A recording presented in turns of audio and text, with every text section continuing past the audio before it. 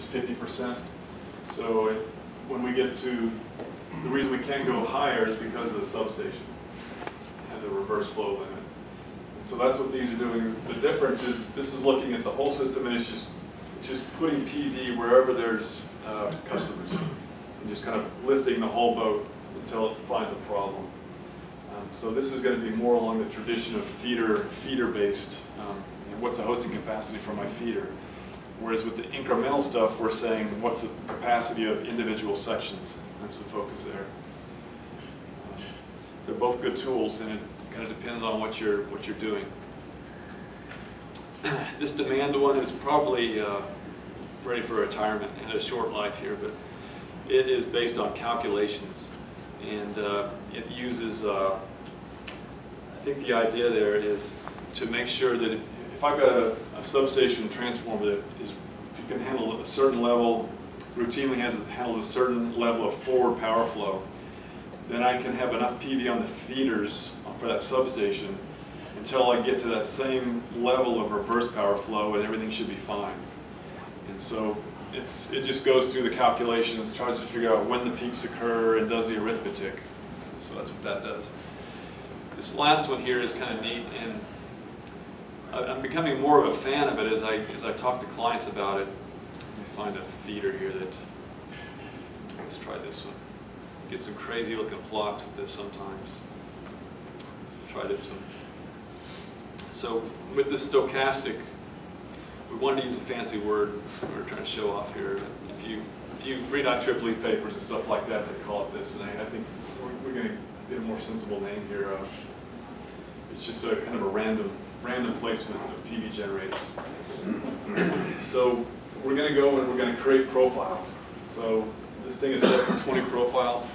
Let's just go in and create one profile right now. Run this thing. And so there we go. It's starting off with no additional PV, and we're adding. You see these dots.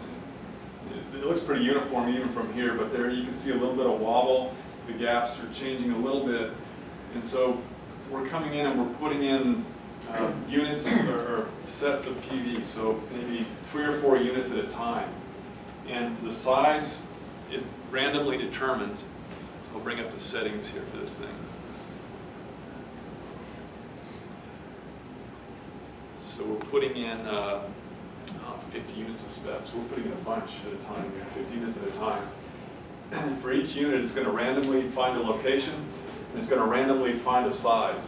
And I wish we had a graph in here for this. It looks kind of like a swoosh, and it peaks out at about 4 kW. And at the time, I think it was a Sandia report that did a survey of customers, and the average is about 4 kV. Now I think the average is about 7 kV or kW for the generation, and so it's shifted to higher levels. But you can set the values in here. We figure out. It's saying there's a 85% chance that it's a small unit, which would be a consumer, and the other 15 is going to be a large IPP-ish type of unit or a rooftop solar, those things. So it rolls the dice, figures out which column. 85% chance it's in this column. It rolls the dice again to figure out what the size is, places a unit, and it just keeps doing that. It's going to do 50 units at a time until we get up to 8 megawatts there. And this chart shows voltage. So I'm going to run it one more time. And let's go up to 10 profiles.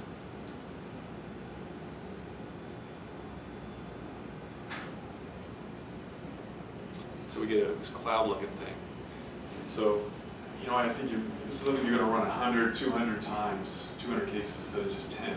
Larry, why don't you look at max volts instead? That might be a little more interesting. Yeah, there we go. Yeah, good. And this is the tap changer. I can't explain it. If we sat down, maybe over beers, we could figure it out, but the low tap changer is causing this. And just different locations cause the tap changer to operate differently. You see this kind of thing, Jason? On yeah, okay. So these kinds of reports, I've seen them out of Sandia, and NREL, maybe PNNL does these. And they're really cool because you get these clouds. And so the idea, if we say we don't want our maximum voltage to exceed, let's just say 100, this point right here. It's kind of low right now, but let's say it was this value of voltage. We don't want to exceed this. So you come across here. If this had been run 200 times, this would be a nice cloud. Come across here, where this intersects the cloud, we go down. That's the level of PV, maybe 3 megawatts. And as long as we stay within 3 megawatts, it doesn't matter where we put it, what the sizes are, where it goes, we're going to be in this green area. So EPRI, Sandia, NREL, those folks, you'll see the charts from them, and they're green, yellow, and red. And Johnny, I think you do these too, right? And so you've got these color-coded charts. Then the middle would require U. So if we go to 120 to this voltage again, and we go to the other side of the cloud, we get a little band here that would be yellow. And so what that means is that it's kind of iffy. It depends on the locations. So that's where you come in. You've got to do some supplemental studies, those kinds of things to figure out what makes sense. And then when you get to the back side of the cloud and beyond, that's all red. Because it doesn't matter where it goes. Once you exceed that level, it's too much. So we're categorizing this. When you start looking at the reports from those other groups, they look at voltage, loading, desensitization, all kinds of stuff in these charts, and they're really neat.